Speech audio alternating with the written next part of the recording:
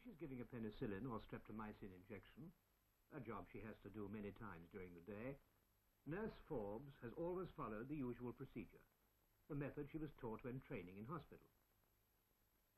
Sterile conditions and the well-being of the patient are naturally her first concern. She knows, of course, that some people are less tolerant than others to antibiotics, and should be quick to report to the doctor any sign of sensitization in her patients, a skin rash or dermatitis. But as for herself, she'd tell you that she takes normal and adequate precautions, and that she has never had the slightest hint of trouble. She's not yet aware that there is a part of her technique which must now be considered faulty, not because of a risk to the patient, but because it subjects her to a needless contact with the antibiotic. She's going to demonstrate to us her normal method of procedure so that we can see where the faults lie. And immediately comes the first danger point. She fits an old needle onto the syringe for withdrawing the drug. So that we can see more easily any faults in technique, the phial is filled with fluorescent material. This glows when ultraviolet light is shone on it. The cap is pierced, the solution withdrawn.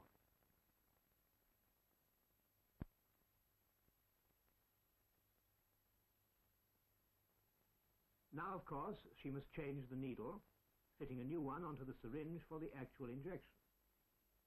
This means that if there is a leakage at the junction, her fingers are bound to come in contact with any fluid there.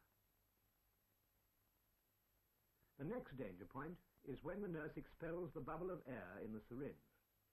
The spray contaminates her hands and also her arms. If she were really using an antibiotic, she would be barely conscious of this, as the spray would be much finer, and she'd probably continue with her work with never a backward thought to her own contamination. She might not realize either that her face had also caught some of the spray. Meanwhile, she proceeds with the normal routine. She rinses the syringe carefully in boiled water.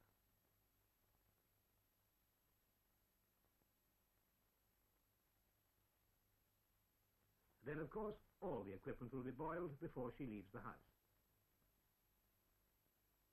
Finally, she washes her own hands. But when she's ready to leave, she'll still have on her arms and on her face the evidence of the risk she's taking in coming in contact with the drug.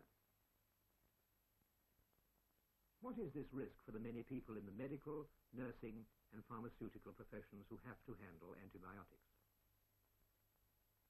Tolerance for the drugs varies from one person to another, and often does not depend on the degree to which a person is exposed to contamination. But sensitization is a curious and unpredictable phenomenon, and may appear without warning when it is least expected. Take Sister Chase, for example. She works in the tuberculosis ward of a hospital and has to give a great number of antibiotic injections daily. After 4 years without trouble, she has developed dermatitis around the eyes and on the hands between the fingers. Being a sensible person, she reported for treatment immediately. It did not necessarily follow that her condition was a result of using the antibiotics. It could have been caused by a variety of substances, even such everyday materials as cosmetics or soap.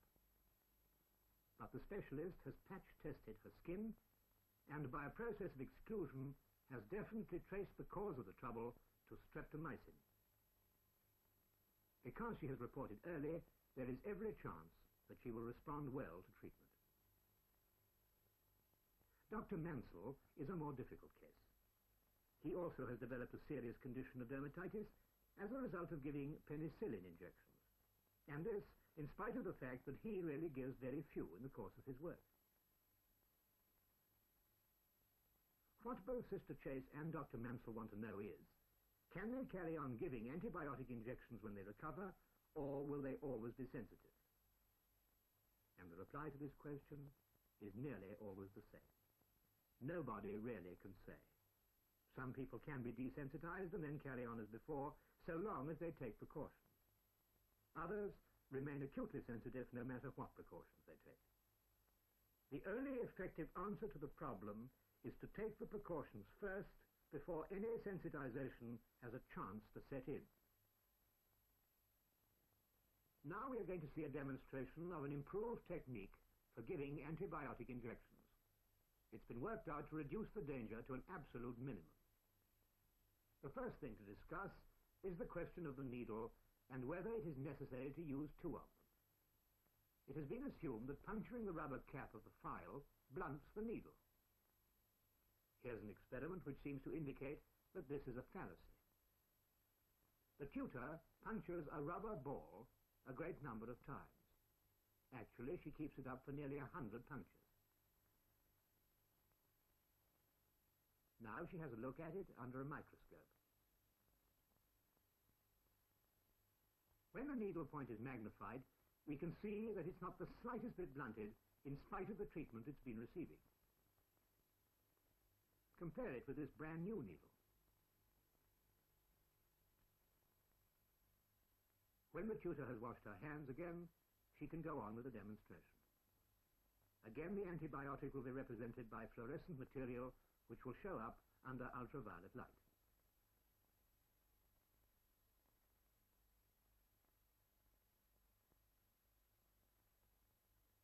Notice that the tutor puts on clean gloves for her own protection. Forceps are used when assembling the syringe, which of course has already been tested and sterilized in the usual way. But watch here for a very important difference in technique. One needle and one only is used throughout. This alone would greatly reduce the risk of antibiotic contamination of the fingers, even if gloves were not worn. And the same needle will do its work just as well, because as we've seen, it's not likely to be blunted when it pierces the rubber cap of the file. Now comes the crucial point of the improved technique. After the fluorescent solution has been drawn down, the bubble of air is expelled into the file. The plunger is carefully supported to prevent the entry of more air while the needle is being withdrawn. By this method, no antibiotic spray can possibly fly about to contaminate arms or face.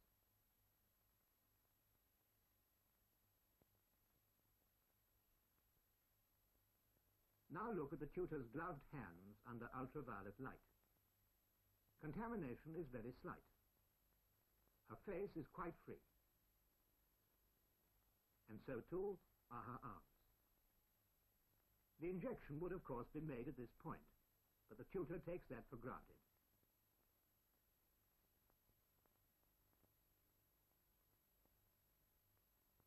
She proceeds with the cleansing of the syringe and of her hands, gloved and ungloved. Running water is strongly recommended here if it's at all possible. This then is the new method of giving antibiotic injections. Use one needle throughout, expel the air into the bottle, put on gloves to protect against any small leakage, and running water for washing syringe, gloves, and finally the hands themselves. Now it's the turn of the nurses to try for themselves.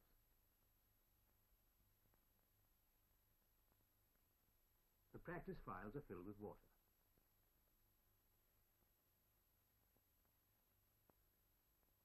It may seem a bit hard to ask trained people to unlearn a technique that has become second nature to them and master a new method. However, with a little practice and the knowledge that they will be protecting their own health, they will soon forget they ever knew any other way.